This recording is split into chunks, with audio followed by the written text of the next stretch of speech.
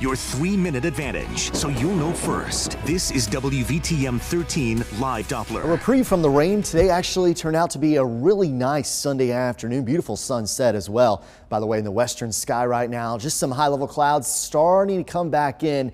And that's a sign of some change back into our weather forecast. Quiet right now on the WVTM 13 Live Doppler. Obviously, that was a great tool tracking those severe thunderstorms yesterday afternoon. Through the evening hours, increasing clouds. Overnight tonight, increasing chances for a few rain showers. Temperatures holding steady tonight in the 50s. The bigger picture starting to show what's going to happen. That same front that passed through yesterday, it stalled down to our south. Now it's returning back north as a warm front. That means the moisture returns to our forecast, and unfortunately it looks like it gets stuck right on top of us for much of the week. Elevated rain chances tomorrow, Tuesday, Wednesday, just slightly lower as we head through the second half of Thursday and into Friday. So our forecast model painting the picture here. You see clouds and rain returning to central Alabama overnight tonight, and especially heading into tomorrow. The best chance for rain early tomorrow will be across our southern counties, increasing chances farther north as we head through the rest of the day. Then into Tuesday, much of the same, more occasional showers, a few rumbles of thunder, some elevated instability may mean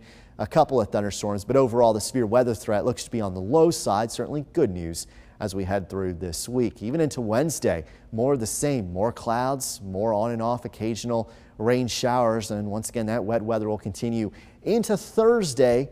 Maybe a bit of a break on Friday, then a strong cold front comes through on Saturday, bringing big changes for the second half of next weekend. Between now and Thursday at lunchtime, most spots picking up an additional 1 to 3 inches of rain. Of course, it's been already a very wet start to 2020. Many spots already picking up upwards of 5 to 6 inches of rain for January, and so we'll be adding to that total, it looks like, as we go through the next several days. Tomorrow and Tuesday, both impact days. Once again, that doesn't mean there's going to be any severe weather in the forecast. That just means that the rain will likely have an impact on any outdoor plans you have in place, or perhaps just getting to work or school.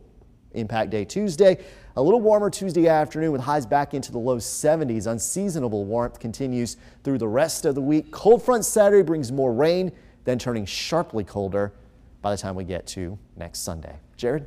Thank you.